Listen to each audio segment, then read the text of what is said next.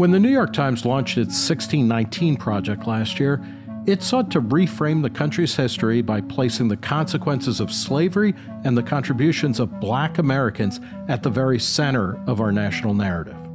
What began as a series of articles and commentaries in the Times Magazine and morphed into a collection of lesson plans for elementary and high school students provoked an immediate controversy. 5 of the nation's most eminent academic historians co-signed a letter to the Times describing the project as partly misleading and containing factual errors. And Northwestern University professor Leslie M. Harris revealed that she had been a fact-checker on the series and that her warnings of a major error of interpretation had been ignored. But Harris also took detractors of the 1619 project to task for misrepresenting both the historical record and the historical profession, writing that the attacks from its critics are much more dangerous than the Times' avoidable mistakes. Enter Phllip W. Magness, an economic historian, a research fellow at the American Institute for Economic Research, and the author of a new series of essays on the 1619 project.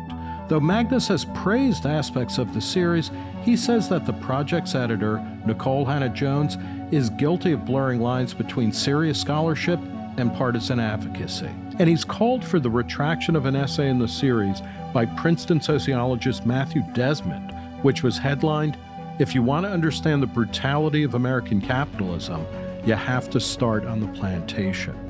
I spoke with Magness from his office in Great Barrington, Massachusetts, about what the Times gets right and wrong about U.S. history, capitalism and slavery, Abraham Lincoln's legacy, and why our interpretation of American history matters in contemporary society.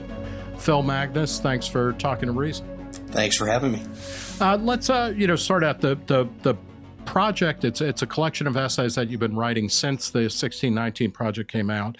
You can get it at IIER's website. What's the basic nub of your critique of the 1619 project? Well, I'd say the impetus for doing this project was really taking a look at the reaction that was coming out of the 1619 project when it was published back in August of 2019. And here's a very worthwhile topic that the New York Times set out to investigate with looking at the history of slavery and contextualizing that in American life all the way from they go basically back to Jamestown, Virginia, and trace it all the way up to today, which I think is a very worthwhile story that needs to be told. And quite a bit of the content of the project did that admirably. But what immediately concerned me about it was the heavy ideological flavor that was inserted into several of the essays, and particularly the historical pieces and their discussion of slavery. And that ideological flavor was almost over-the-top anti-capitalism. You point to the Matthew Desmond essay in particular, and that's kind of the I wouldn't say it's the only thing, but it's a main part of what you find problematic about the series. He is. Can you explain a little bit about what is his basic argument, and what does it get wrong about the role of capitalism and slavery? Yeah, so Desmond's argument is basically an origin story. He's trying to claim that the origin of American capitalism, and with that, the Industrial Revolution, everything that we've seen in terms of American economic growth from about the 19th century to the present, is derivative of and directly connected to the legacy of slavery. Right. Most famously, he talks about how double entry bookkeeping, accounting on the plantation gives rise almost to, literally to Microsoft Excel spreadsheets, that it's all this continuous privation that is capitalist in nature, and it started on a slave plantation, and it's in office suites right now. Yeah, basically an origin story, and that's almost a direct quote from the essay. He says that we can trace from the plantation books in the early 19th century to Microsoft Excel today. Right. And, among other errors, he seems to believe that double entry accounting started in the antebellum South. What are its origins, and why does that kind of detail matter in this large point? So historians of accounting, I know that's a very dry subject area, but that actually goes back to late medieval Italy, the Italian city-states that were some of the early banking hubs of the European market exchange. started to develop these techniques as a way to do their business. And this is something that evolved over centuries of time, long before the slave trade ignites in the Western Hemisphere, long before the plantations are adapting some of these techniques. But one of the points that I keep making as a criticism of the 1619 Project, they're telling this origin story that links it to the plantations. But you can go to almost any society from about the late Renaissance to the modern age, and you find double entry accounting taking place. Even the Soviet Union is using double entry accounting, and we aren't claiming that modern industrialization came out of the Soviet Union. So why the plantations? I have to admit that a couple of years ago I interviewed one of the members of Pussy Riot, and she was telling me, I was like, what was your experience of communism? And she was like, we didn't have communism. We had state capitalism. And she was saying, that she was a supporter of Bernie Sanders. So she was talking about how, what they had in the Soviet Union wasn't communism. So maybe there's some point to be said about that. You talk about the new history of capitalism is the historical movement that Desmond and much of the part of the 1619 Project, or at least the part that deals with from Jamestown and the introduction of chattel slavery of blacks through the Civil War. It rests upon this new interpretation, this new historical school. What is the new history of capitalism, and why is that important? Yeah, so the new history of capitalism was a movement that emerged out of the U.S. history profession, mostly in the wake of the financial crisis. So you start seeing its early origins around 2008, 2009. And what these are a group of historians, mostly centered around elite Ivy League schools, that have attempted to rewrite the history of the American economy and capitalism in general. From a perspective that really draws upon a critical approach to the institution of capitalism. Right. They play a lot of word games in the way that they even define the institution. You have records of interviews and articles that some of the historians associated with this have made where you ask them to define capitalism, and they say, well, we can't really define it. But then in practice, it becomes capitalism as a stand-in for anything and everything they dislike about the economy. So, and one of the main claims of the NHC school, or the New History of Capitalism school, is that slavery was absolutely the major economic activity, or rather that the productivity of slavery accounted for 50% or even 80% of GDP in the pre-Civil War United States. Why is that wrong, or how do we know that that's wrong? And and none of this is to diminish at all, obviously, the suffering and misery and just the wrongness of slavery. But what's going on here? I've referred to the new history of capitalism as the new King Cotton school of history. And that they're, in a way, kind of reviving an old argument that was popular on the eve of the Civil War, and that was that cotton made the world's economy turn.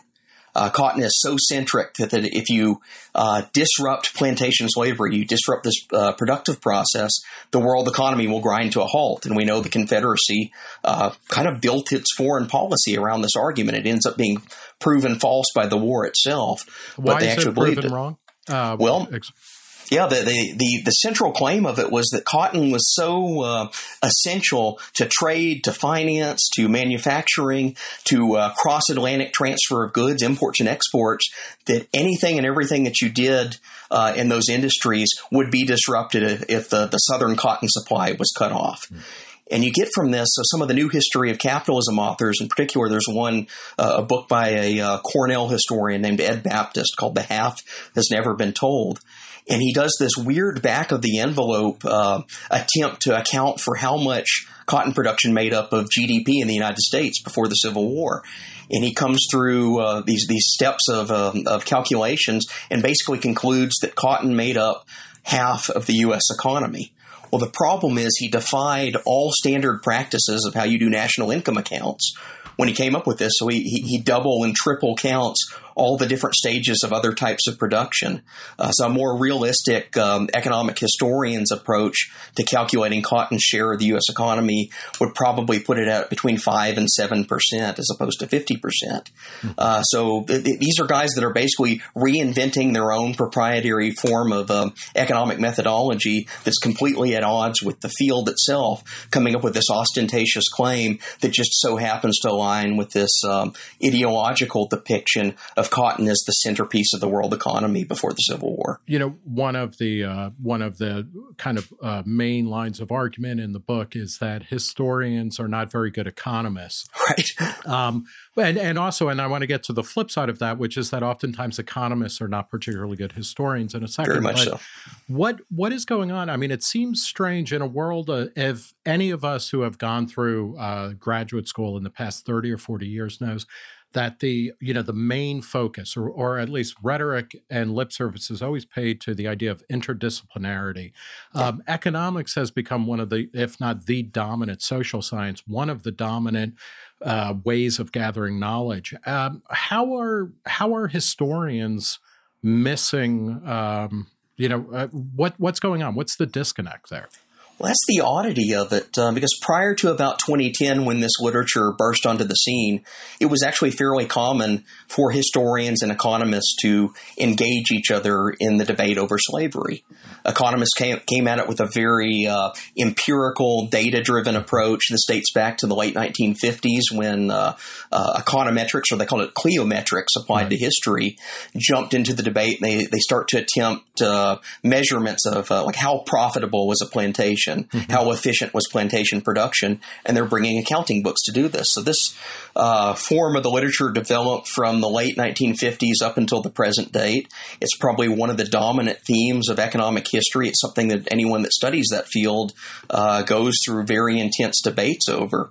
Yet at the same time, there are historians that focus more on narratives and archival evidence and, personal accounts of what slavery was actually like, have delved into the same literature.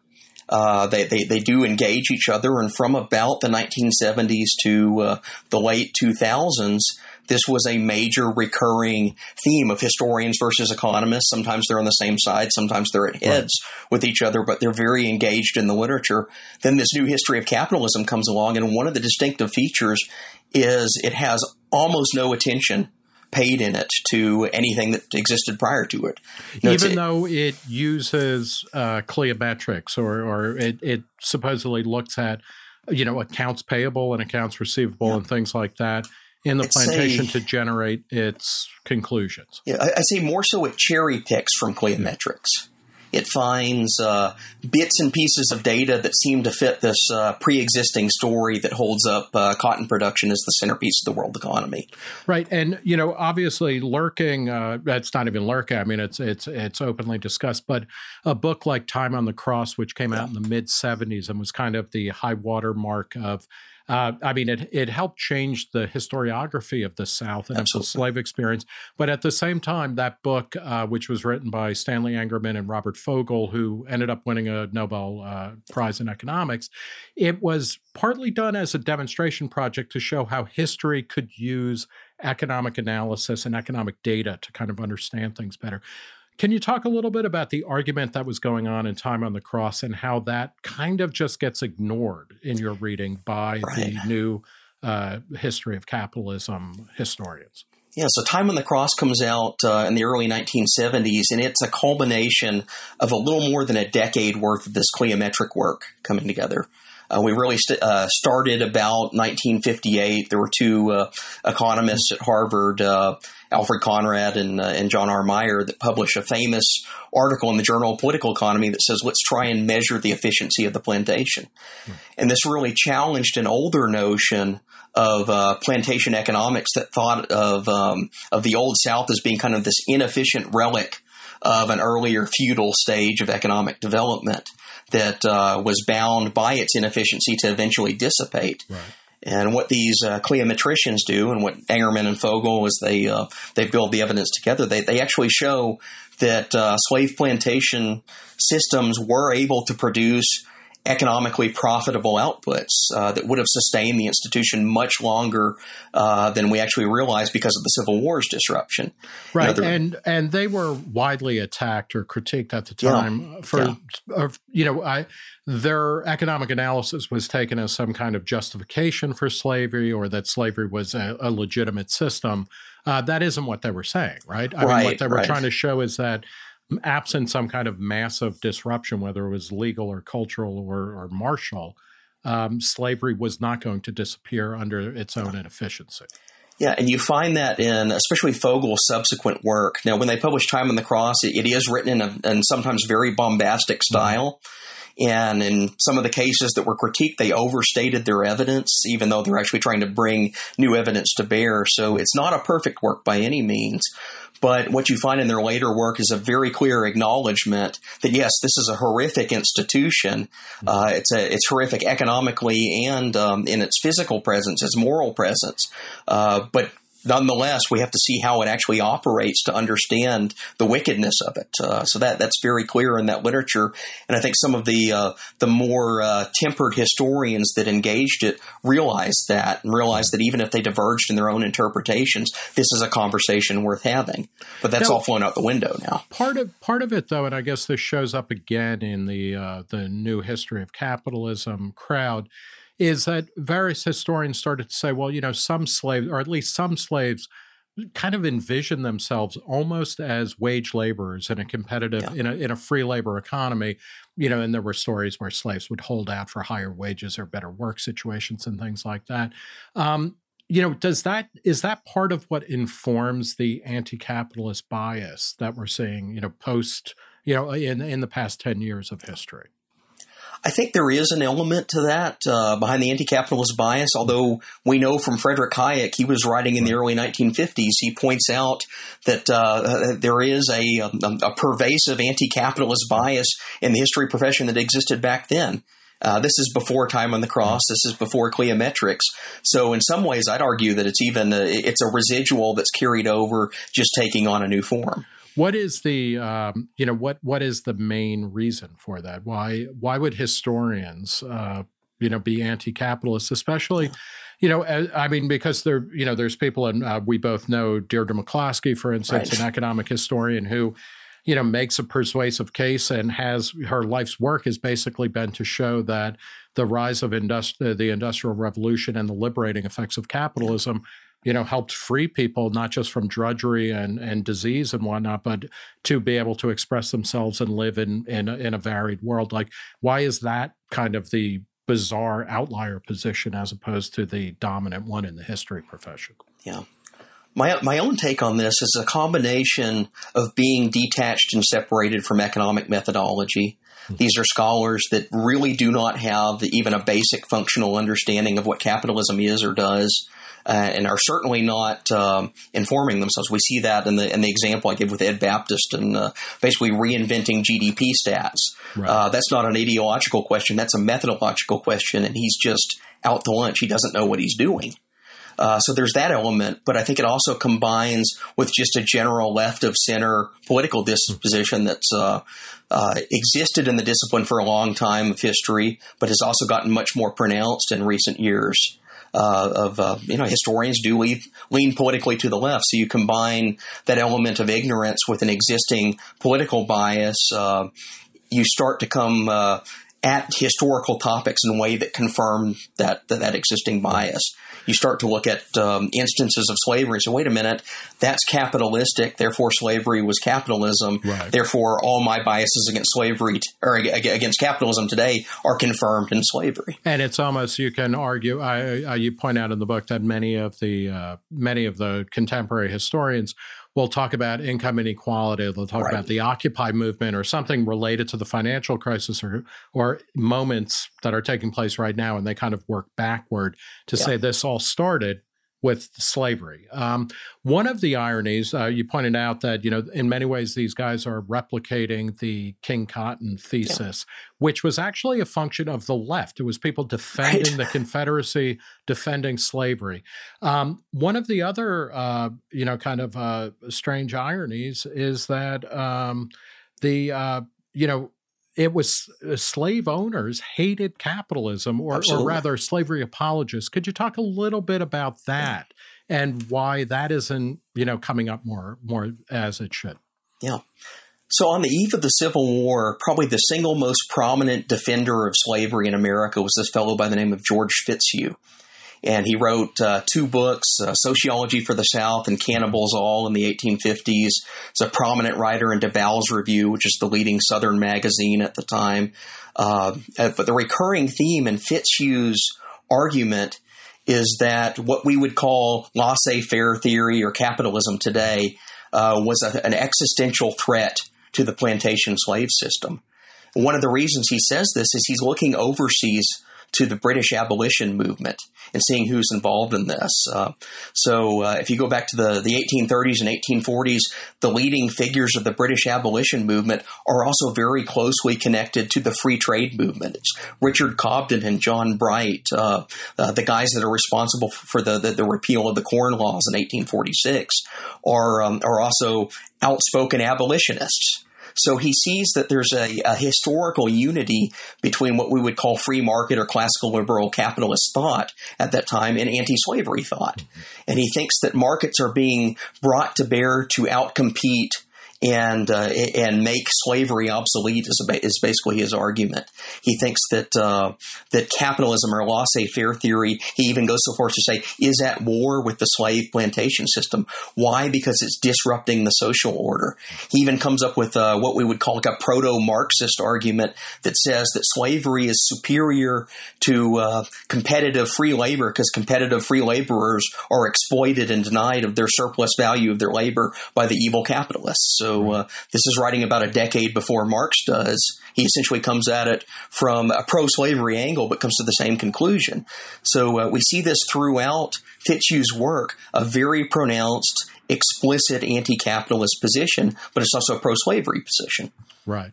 And that also fits in well with a kind of cultural reading of the antebellum South, and actually even the post-Civil War South, or the white supremacist dimension of the South.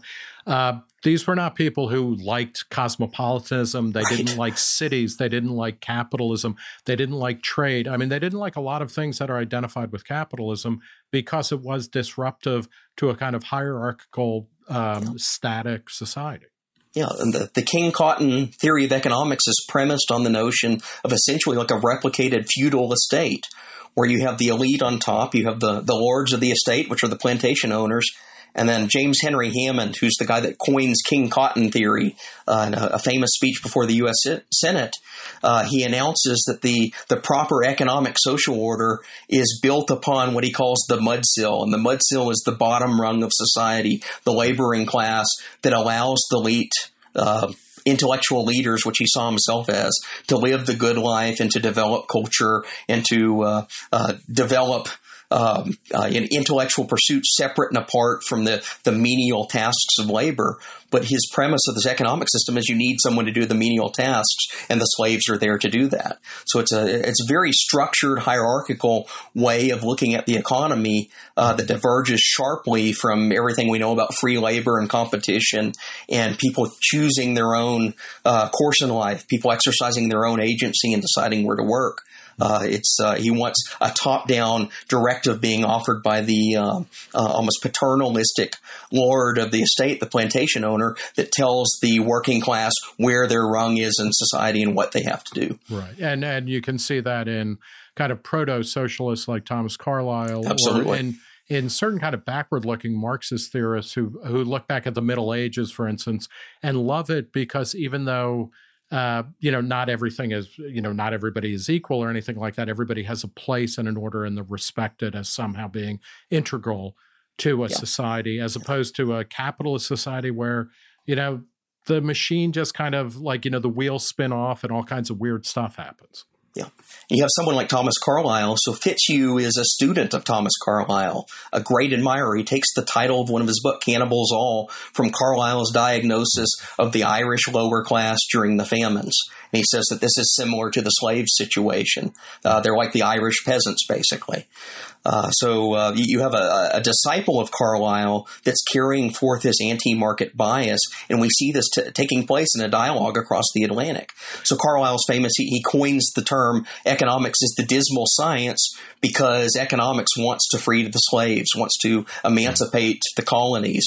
Well, you see someone like Fitzhugh picks that up and runs with it and says, yes, this is also true in the United States. The dismal science, the science of Adam Smith and Richard Cobden and John Bright and David Ricardo wants to liberate the slaves of the South. So in one of the most glaring passages in his book, he says, I want to displace this political economy of freedom. I want to toss Adam Smith and Jean-Baptiste Say and all of these great liberal economists into the fire and replace it with this paternalistic kind of feudal approach to an organized society and its economy. If one of the major misunderstandings then and part of your critique of the 1619 Project is that it misunderstands the economics of slavery and the larger kind of set of issues and realities that come out of that. Another big part of it has to do with the work by the editor of the project, Nikole Hannah-Jones. Could you talk a little bit about what her primary mistake is as you see it in that work? What was that? Right. So Nikole Hannah-Jones wrote what could be considered kind of like a synthesis essay of summarizing all the purposes of the project. But she also takes on the main treatment of the American Revolution and covers basically the period from about 1775 through the Civil War. There's a big focus in her essay.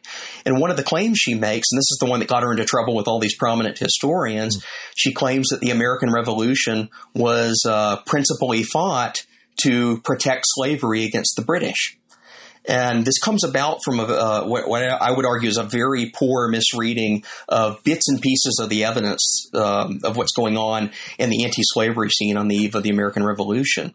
There are two events that happen. One is in Great Britain proper, there's a famous legal case that frees a slave that's brought over from the colonies into England.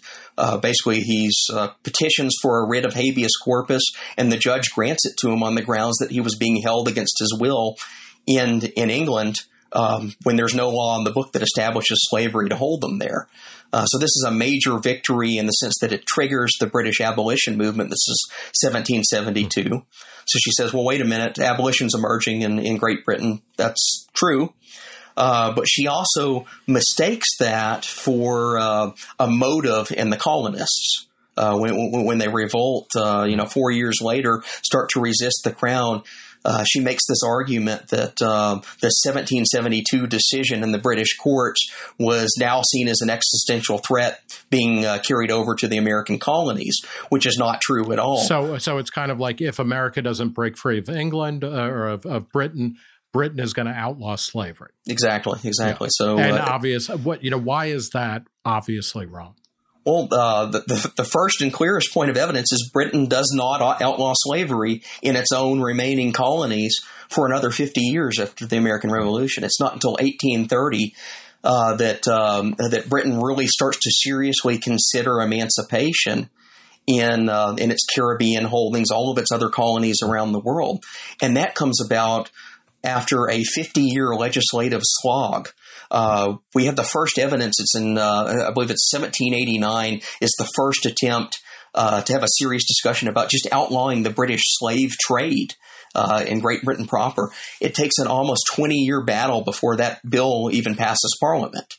So there's very little evidence that Britain was on the precipice of abolishing slavery in the colonies, and quite a bit of evidence to the contrary. Now, the Times has made a minor, kind of concession on this. How did they change the language that they used to talk about that point? And what does that say about their, in your mind, their commitment to the truth? Yeah. So the original version basically stressed the preeminence of slavery as a cause. precipitating the American Revolution. And they backed down. It was just a very, very minor editing of the text that basically changed it from a preeminent cause to a cause considered by some members of American society.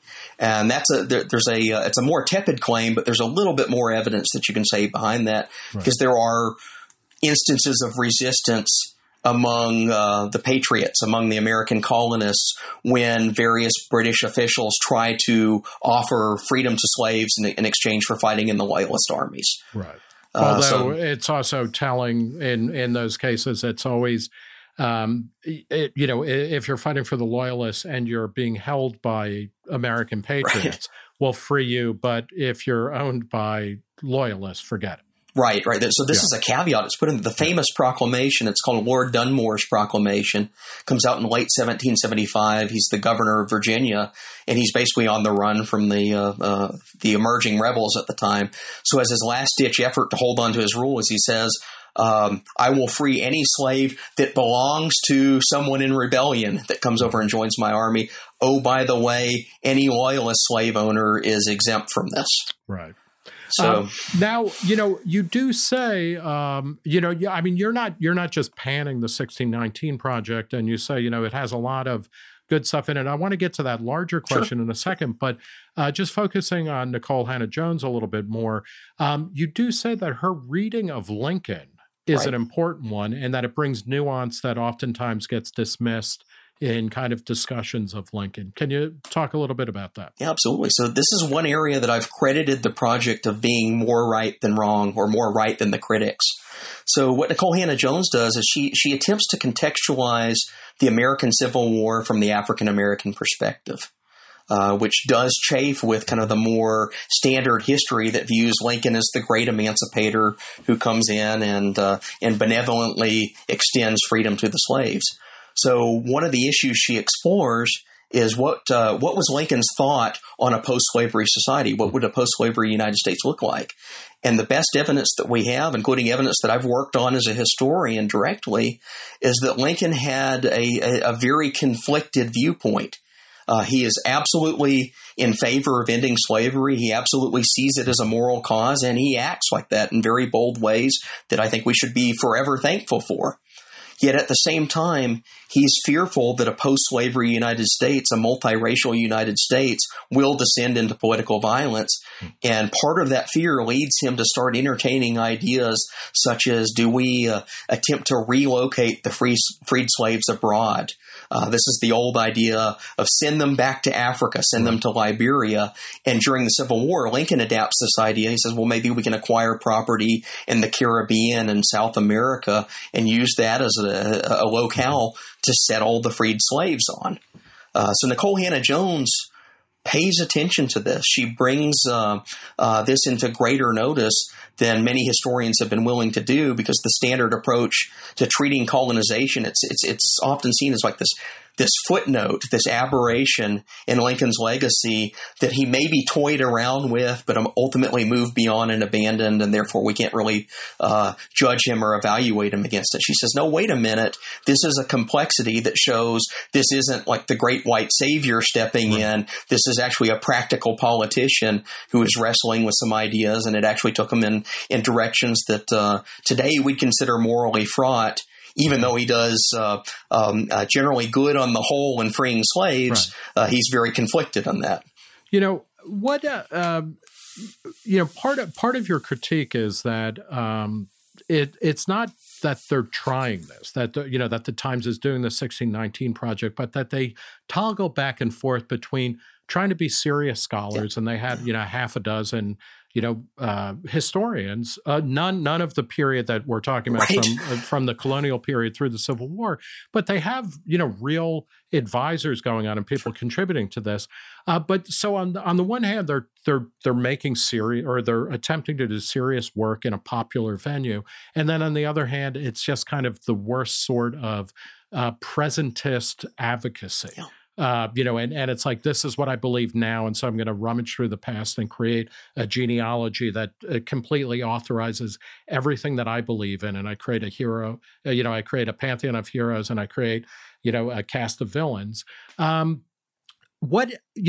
Talk a little bit about that and about your interactions both with Hannah Jones as well as the editor of the Times Magazine. Sure. How does that make you feel? Like, I mean, are they on the up and up, or are they kind of fair weather scholars? Yeah, I think they have enlisted scholarship very inconsistently across the project. And you'll notice that, this is a massive undertaking. It's a magazine with like 20, 25 different articles in here from all sorts of different authors. And it's only a small handful of them that have received this backlash, received this criticism. The other works in there are probably best categorized as popular representations of the author's scholarly work. It's a distillation for the New York Times readership of things that would appear in an academic journal article or a book. And that has not been criticized because it's probably pretty high quality representations of what those authors were arguing.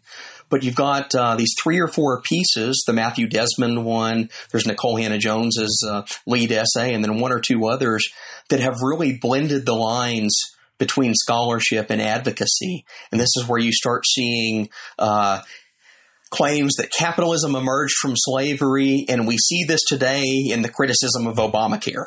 Right. Or we see this today in the fact that Republicans are resistant to raising taxes for redistribution purposes. So it's a very presentist agenda that's projected onto historical scholarship. And I think very unfortunately to the project, the Times has dug in its heels behind these political and ideological insertions into the historical narrative, and that's dragged down some of the quality of the other work in there. So my own interactions with Nicole Hannah-Jones, right after this was published, I was one of the first scholars to engage the 1619 Project, particularly critiquing Matthew Desmond's piece.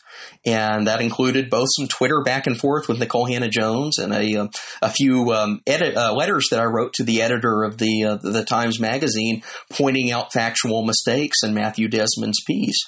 And in both cases, I found not only a willingness to adhere to kind of this ideological line, but there was almost like an incorrigibility to even budge in the slightest in recognizing that, they had overstepped scholarly boundaries and moved into this advocacy politics in ways that really wasn't supported by the evidence. So, for example, I asked the Times editor to correct a few claims in the Matthew Desmond piece, which I spell out in the book, spell out as an essay of why it should be retracted.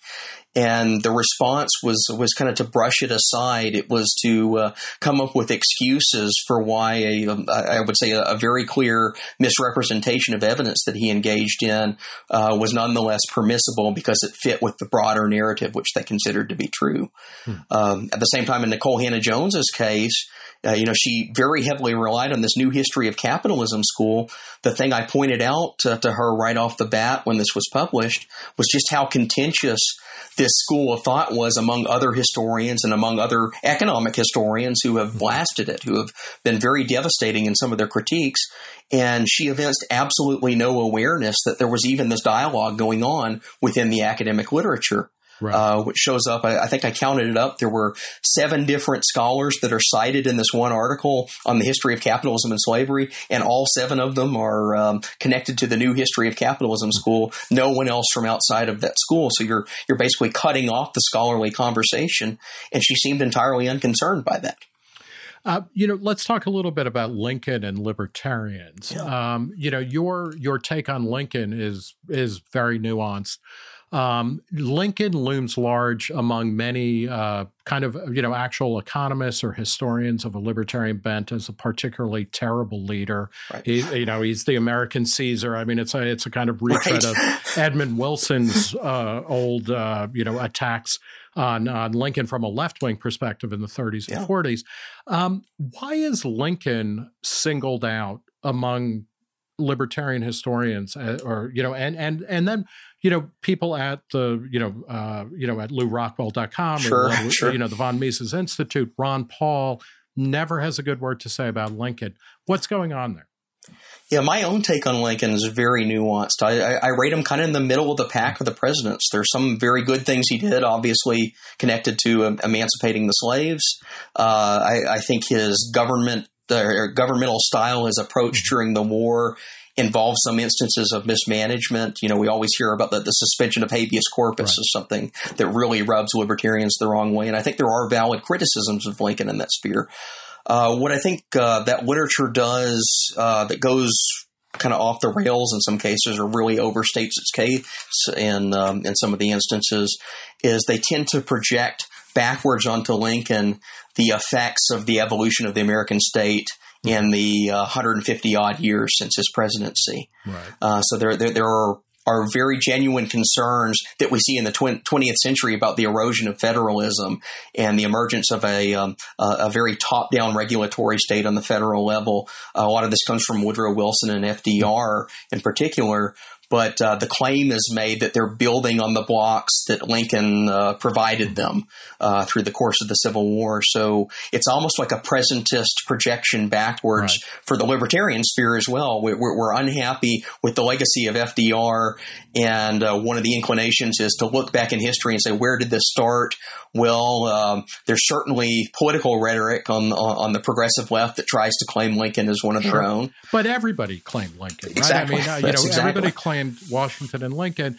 And, what is the racial dimension there or the slavery dimension? Because, one of the odd things is that when people start to talk about Lincoln, and many of the same people who are arch critics among libertarians will also say that the Civil War was not fought in any way, shape, or form over slavery, and that it was really about taxes or about trade policy.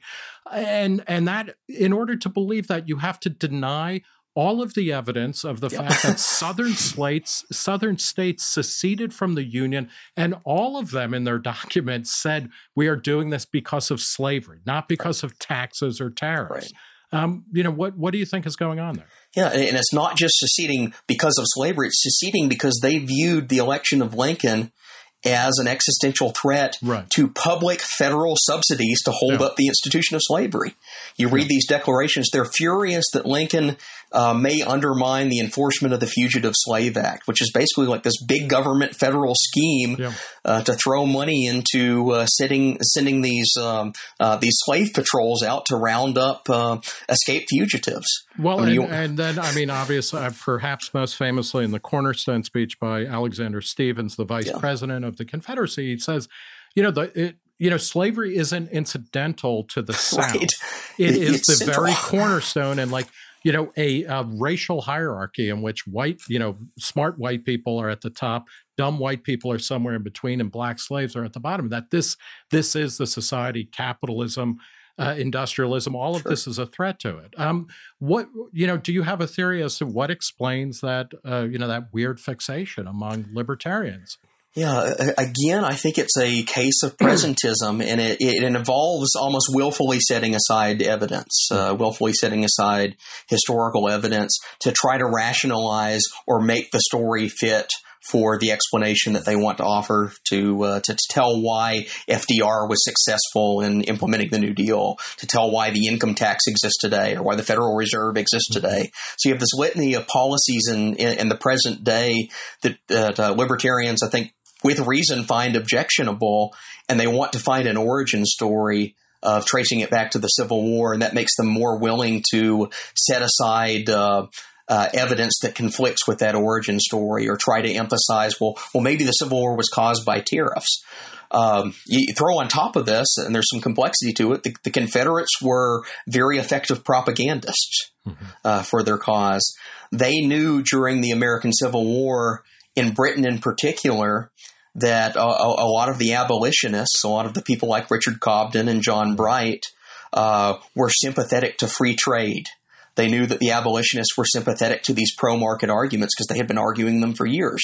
Cobden is like a pen pal with Charles Sumner, one of the abolitionist senators, who's famous in that era as the leading voice of anti-slavery in the North. But the Southerners see this, and they're on a quest for diplomatic recognition, or trying to keep Britain either out of the war or even get it to come into the war on their side against the North. So they really play up these explanations that are saying this isn't really about slavery, this is about tariffs or taxation. So we have this historical record of what's essentially pro-Confederate propaganda that was offered to try and dupe some of the foreign powers into coming into their side during the war. And unfortunately, I think a lot of libertarians have seen that, and they've taken it at face value and tried to elevate it to their own narrative.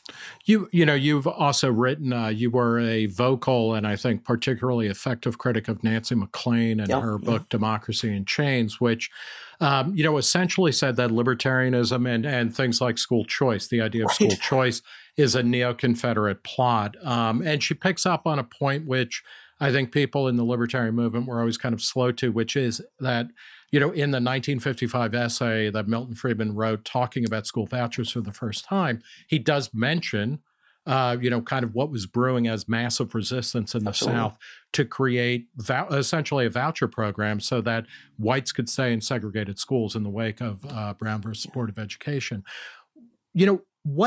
What is the effect, do you think, on this kind of linking up of Confederacy, in certain cases, anti-Lincoln rhetoric, and the modern libertarian movement? When Rand Paul, announced that he was going to run for president, which he bizarrely did on the Rachel Maddow show, he immediately, got embroiled in a conversation about how, the Civil Rights Act was, the real problem with it was, that it meant that you couldn't have segregated lunch counters anymore or something like that.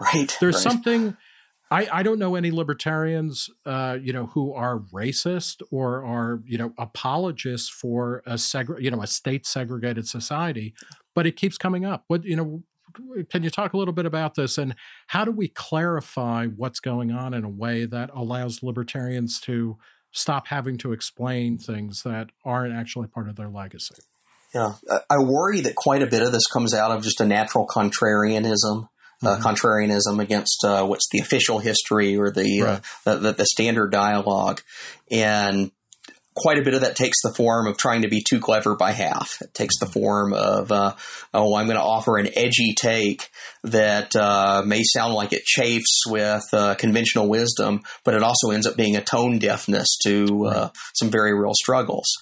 My counter to that is, and I'd urge any and every libertarian listener, reader out there is to investigate your own history, investigate the history of where classical liberalism came from, rediscover people like Richard Cobden, or even go back to some better known names like Frederick Bastiat. Go back to the lesser known works of Adam Smith. You find explicit abolitionism running throughout all of these works. That is a classical liberal cause, possibly the preeminent cause of classical liberals in the 19th century before the Civil War, is ending slavery. And we've kind of, I wouldn't say jettisoned it. We've just set it aside and forgotten that legacy is also part of our system of ideas too. There is, I guess there's a sociological dimension to this in that, Barry Goldwater, for many people, and I know, older libertarians will talk about kind of being activated into politics in the 60s by Ayn Rand and Barry Goldwater. And Barry Goldwater, who by everyone's account, even his critical biographers will say, this was not a guy who was a racist or anything. But there's no question in 1964 he rolled that way. And he, that creates a kind of toxic junction, I think, that hasn't been fully kind of excavated and worked through, I suspect, by libertarians. Yeah. I think, unfortunately, what we saw in the Goldwater movement is, he's a very intellectual candidate. He's a guy that thinks about ideas very seriously. He surrounds himself with advisors that are, what we consider well-known libertarian figures today. It's Carl Hess. It's Warren Nutter. It's, just very prominent thinkers, intellectuals. But part of the struggle that comes out of the Goldwater movement is, if you're running for political office, you want to win. And I think, unfortunately, he tapped into a current of votes that happened to be the Deep South. Right. It happened to be the Gulf Coast states that are involved in this either massive resistance against desegregation or that gravitate to him not because of the intellectual message he's put forth, but because they see him as a vehicle to fighting back against the Civil Rights Act. Yeah. You mentioned about, kind of uncovering or reading your own history and developing your own history. Talk a little bit about the benefits of the 1619 Project, which is, It's interesting. I have two sons who are one's 26, the other's 18, and all they have been taught is a kind of revisionist history, which has now the new kind of conventional history. I was taught something going to school in the 70s and 80s. I was taught it was different than the history my parents who went to school in the 30s learned. So it's always changing. But what is one of the benefits of saying, you know what, America didn't begin in 1776 or 1789 or whatever. It begins in 1619. What's a positive outcome of that?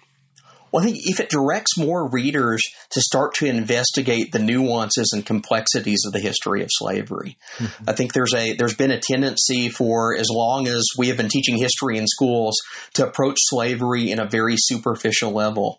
And this is whether it's the current narrative, which does focus on slavery, but focuses on it as a very simplified version of the topic.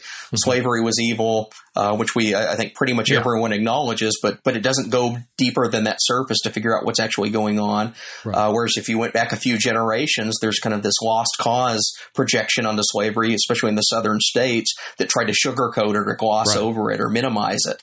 So it's, again, a very superficial type of an argument, even though it's in the complete different direction. I do think that there's some benefits of something like the 1619 Project, or at least in its idealized version, what it set out to do is say, let's poke a little bit deeper. Let's get into some of the complexities, especially like the American Revolution. My counter to something like Nicole Hannah-Jones, who offers this version that places slavery at the center of the American Revolution, I would argue we need to study the American Revolution as an engagement with slavery that cuts across both sides of the war. There are pro-slavery and anti-slavery figures on the patriots or colonist side. There are pro-slavery and anti-slavery figures on the loyalist side and the British side during the war.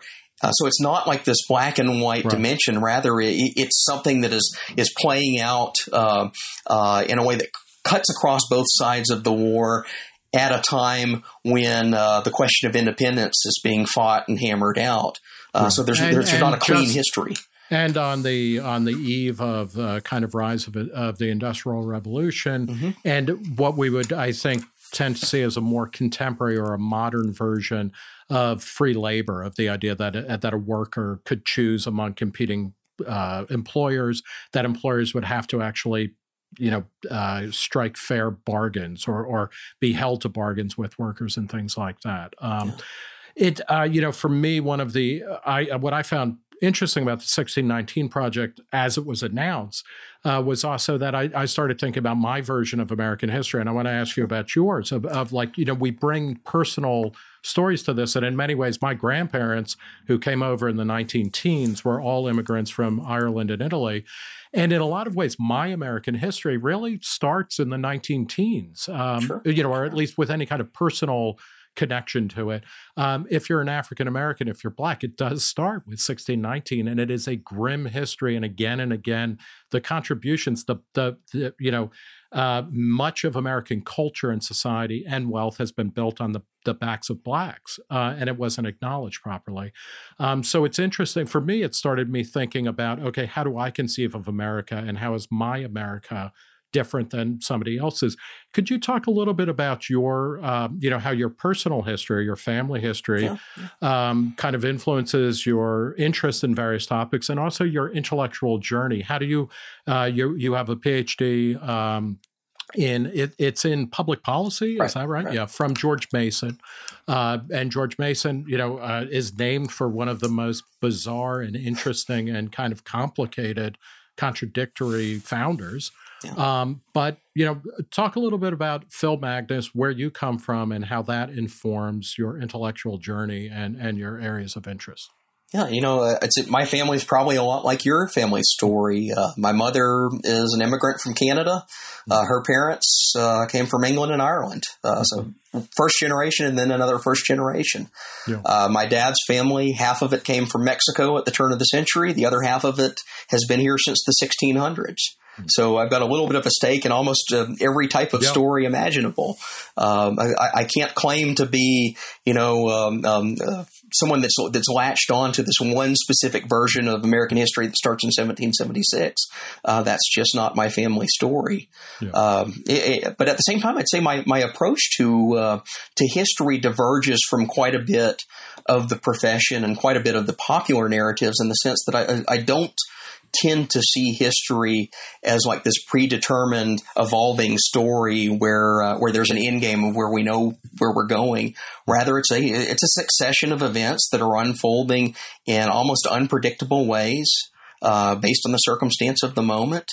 This is where I think we start to see inputs of something like public choice theory really weighing into our understanding of the past. It's not a grand unifying theory of the universe or of the way that historical events play out. Rather, it's a system of tools to understand and interpret and work our way through evidence to figure out what's going on, often under the cloud of uncertainty. So Abraham Lincoln's a classic example. When he ascends to the presidency in 1861, when he's inaugurated, he probably has no idea that just in the course of 2 to 3 years, he was going to be emancipating the slaves. Right. He's going to be signing the Emancipation Proclamation.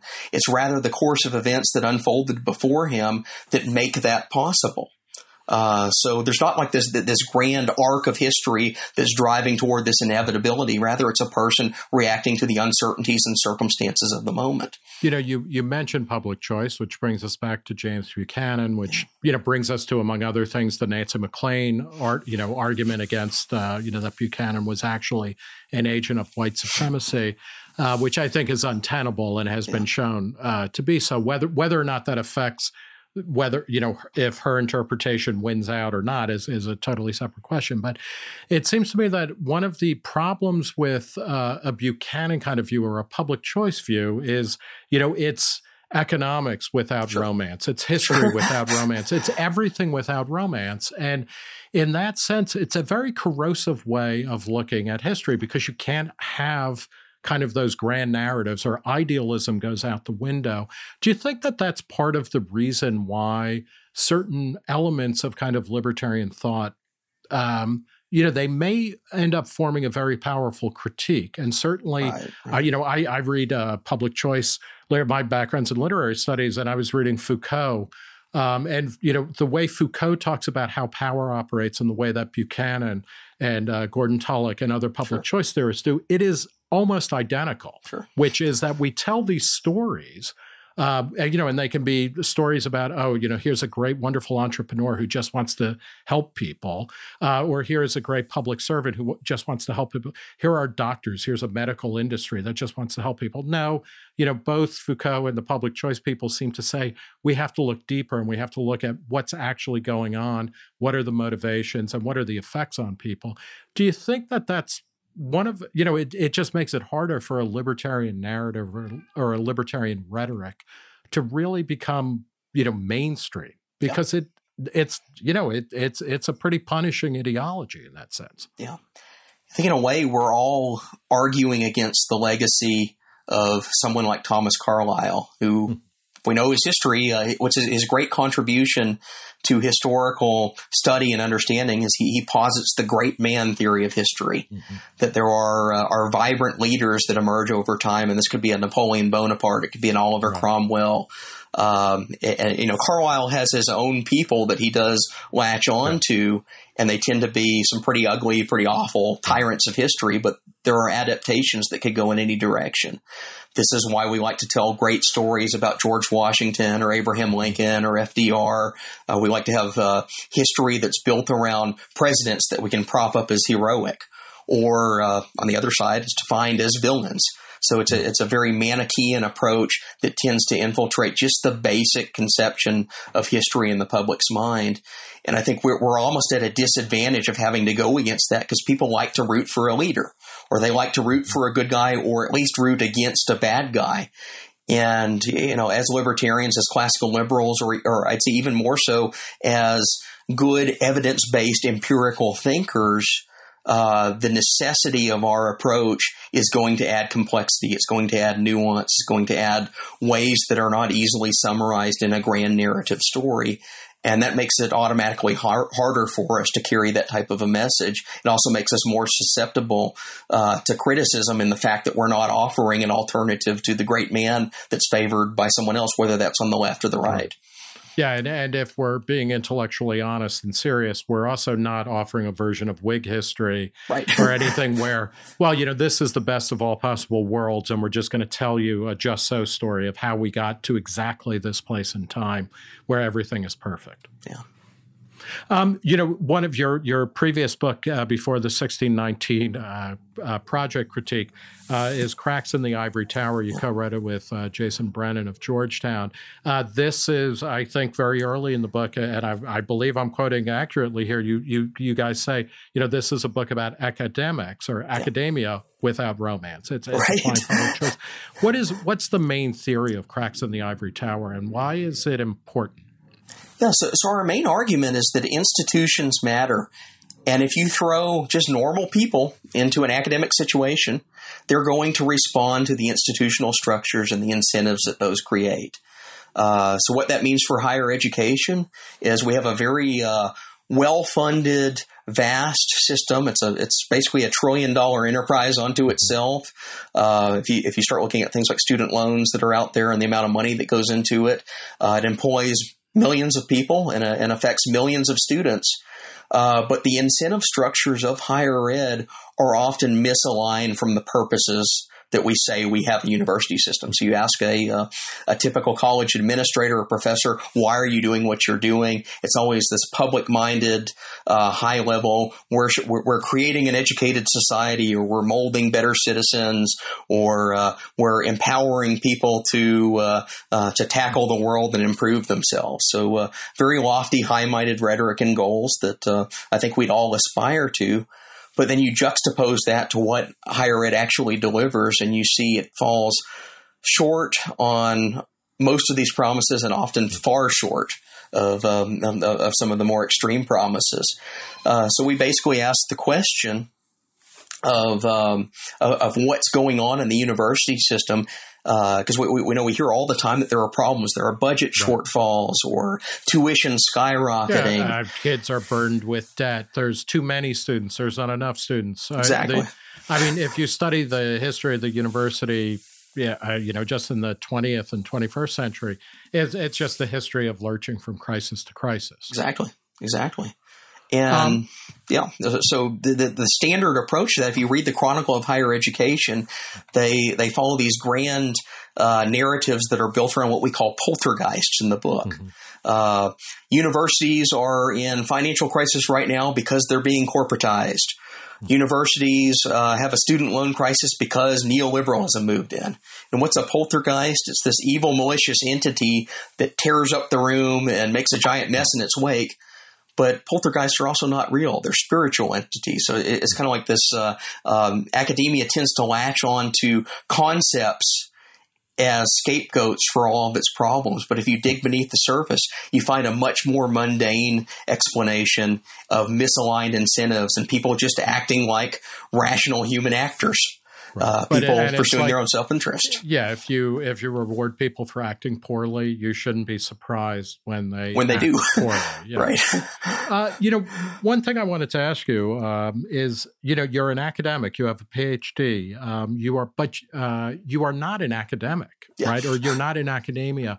I read a lot, and a lot of my friends that I went to grad school with, some of them went on to be tenure track or tenured professors. Others faded out of the industry altogether. Others were adjuncts. Why did you choose not to become a full-time professor? And is that a cause for tragedy? I mean, like you, and I feel because I spent a lot of time earning it, I feel compelled to always bring up the fact I have a PhD whenever I can. I chose not to go into academia. My ex-wife is a full professor at Chapman University as we speak. A lot of my friends from grad school are, in academia, not in academia. I chose not to. I'm kind of happy with it. I feel like I learned a lot in it. Why didn't you become an academic? And is that a failing of the university system as it currently exists? Or is it a choice on your part? Or is it something altogether different? I would categorize it on my own sense as a personal choice. So I spent the better part of a decade, one way or another, working in academia. I taught college, taught economics full-time for a while. I held various administrative posts, adjuncted, taught part-time, did all of that game. And I think it was very fulfilling at the time. I enjoyed it. I enjoyed being in the classroom. But I also found that the way that academic hiring is structured, the way that promotions are rewarded, someone who does the type of research that I tend to do, which I think I've been fairly successful at getting published, at getting meaningful contributions to a wide variety of literature out there in print. But the type of research that I tend to do is not something that is prioritized for a whole number of reasons, especially at what we would call elite research universities. So it came down to a decision whether I teach like a 4-4 course load, which can be very fulfilling in its own right, versus having time to do more high-end research. Mm-hmm. So I did the former for a little while, and then migrated into the latter to where so my current position is basically 100% devoted to researching the topics that I'm interested in. Doing that with an independent research institution, so we're very fortunate in that regard. But I have found that fulfilling, even though I do miss some elements of the classroom. Yeah, and there's. I think, and I know that in Cracks in the Ivory Tower, you point out that it is a vast oversimplification to say that the tenure track model is disappearing from the university, or from all universities. It is not.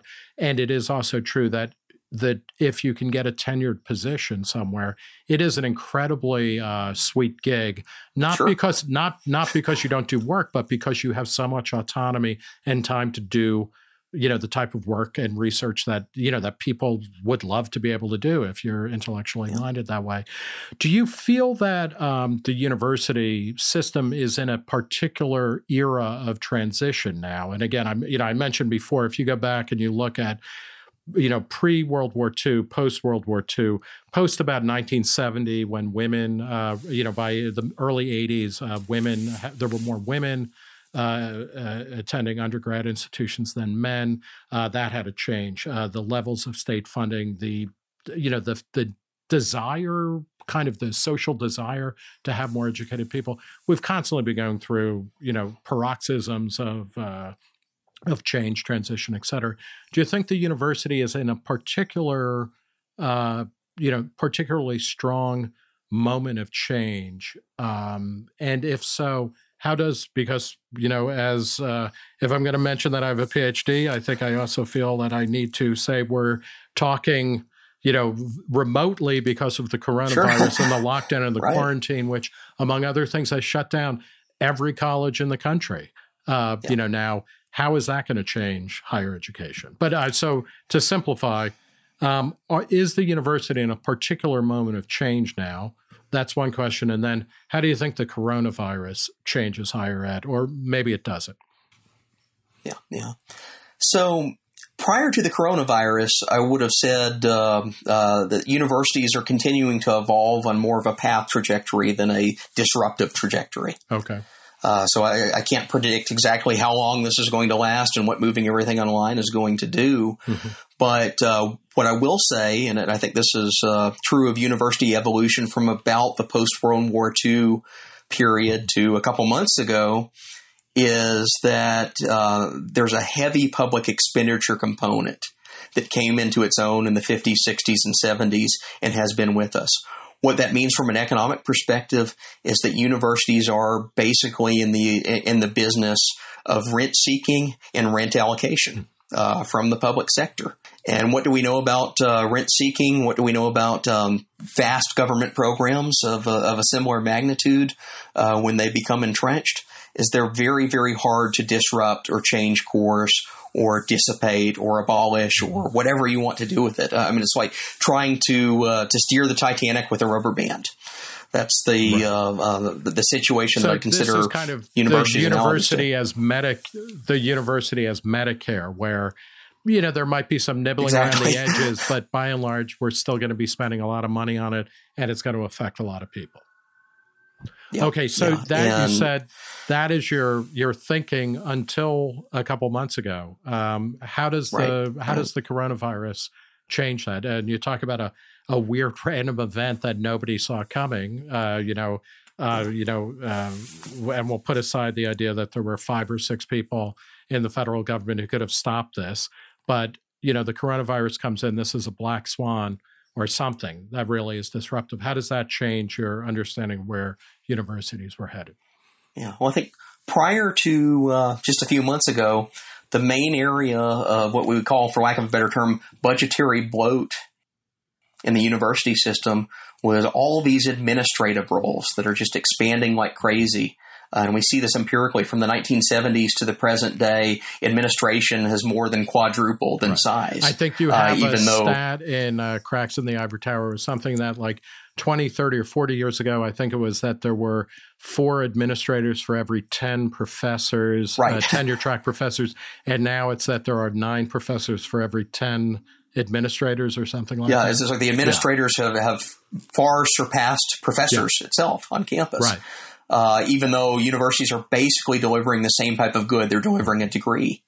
Yeah. So I think prior to just a few months ago, a lot of that was taking place on university campuses through rent seeking, through rent allocation, off of budgets that are built around having a very large student body on campus. So administrators grew in conjunction with universities providing more what they call student services. Right. But student services are often little pet projects. Mm-hmm. That was a lot easier to justify when classes were held in person and when the student body is there living in the dorm. You start to move things online, you can ask the question, what does the director of sustainability, climate change, and parking lots have to do anymore?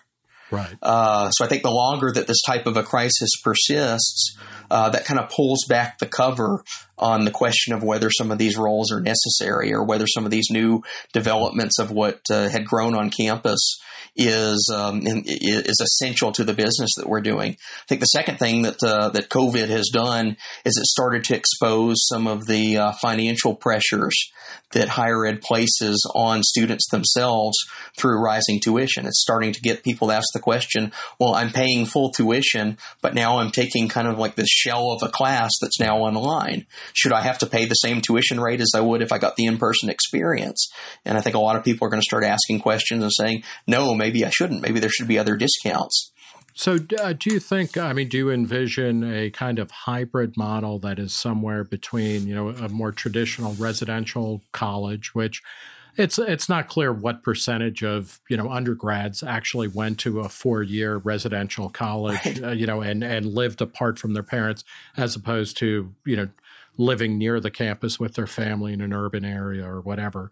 But do you think it's more likely that we'll see a kind of a hybrid model where some or at a particular school, a lot of maybe more introductory classes will be delivered via Zoom or via lecture with a couple of recitation sections, or higher level classes will be all in person, but lower, et cetera. How do you see this playing out?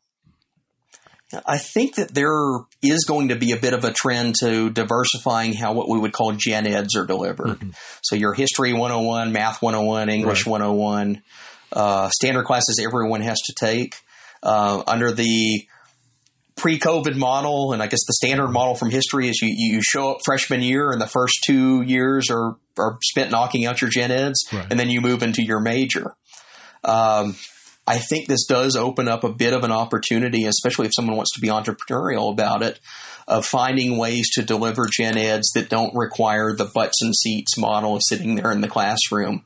Although that's you and Jason Brennan are pretty, you are pretty big believers in the signaling model of higher education, and so that what matters, it's less that it's less what you learn as an undergrad, and it's more where you have a degree from.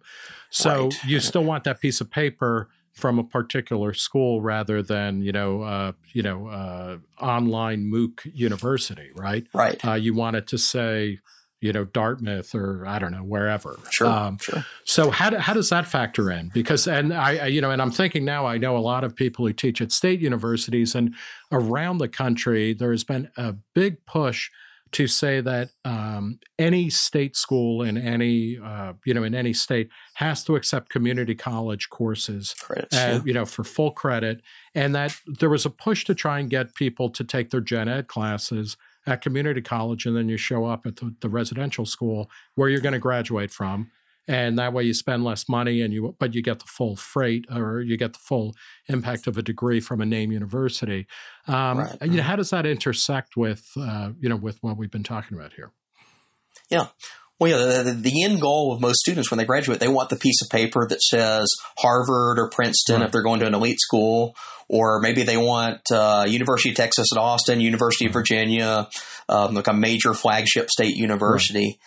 If it can be the case that you can transfer in community college credits for your Writing 101 and Math 101 course, which basically the content is more or less the same, you aren't getting much of a premium by doing that at the full 4-year institution you graduate from, but you can save quite a bit on cost.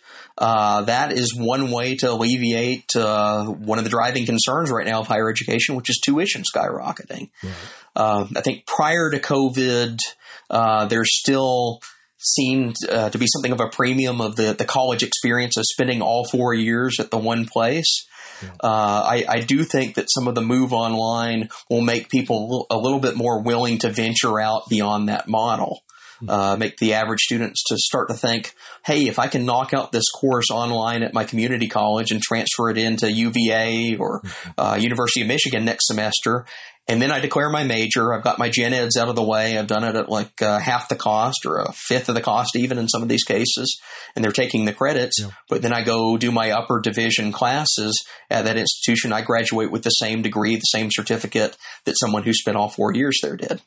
All right. Well, you know what? We're going to leave it there. We have been talking with Phllip Magness. He's the author most recently of the 1619 Project, A Critique. And before that, with Jason Brennan, he was the co-author of Cracks in the Ivory Tower, which is a pretty fascinating read about academia without romance. Phil, what else are you working on? It seems like, it's been 15 or 20 minutes.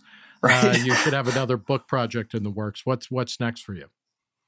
Oh, all sorts of things. I say historically, I'm looking more into the role of government institutions in subsidizing slavery in the 19th century, which is, I think, a big part of the story that's been underplayed or underrepresented in the emancipation narrative. I, at the risk of going back into a full conversation about the 1619 Project and a lot of the historiography of slavery, both that it kind of leans on, but also then ignores.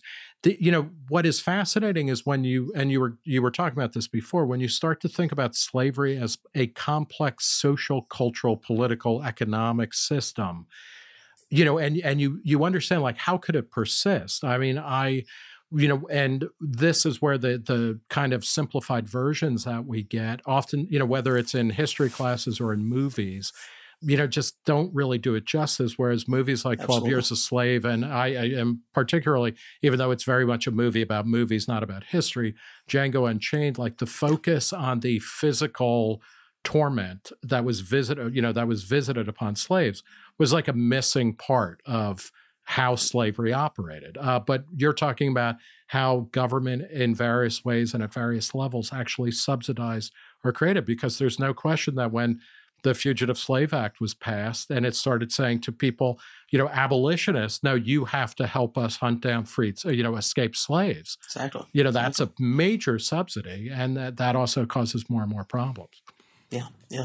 And I'd say even it's a project that builds on the legacy of Adam Smith, or, as Deirdre McCloskey says, Saint Adam Smith. Right. Here's a thinker that attacked slavery on moral grounds through moral sentiments and objections to the horrors of the institution. Here's someone that also critiques the economics of the slavery, and then least discussed of the elements he goes after, the political economy of the slavery, the role of state institutions in propping this up. So he has an observation. He says that the British colonies where slavery is the worst, the slave owners themselves have somehow managed to get themselves elected to the colonial assembly. And they're never going to abolish or reform or do anything that works against the institution itself, so long as that persists. So that element is there in the Smithian project. I see myself as updating that with 200 years of history and records to build upon, but also just seeing how that plays out to add greater depth to the dimension of this project and this topic that's often just glossed over in the standard textbook histories. Well, it sounds fantastic, and we'll all be looking forward to reading it. Phil Magness, thanks for talking to Reason. Yeah, thanks for having me.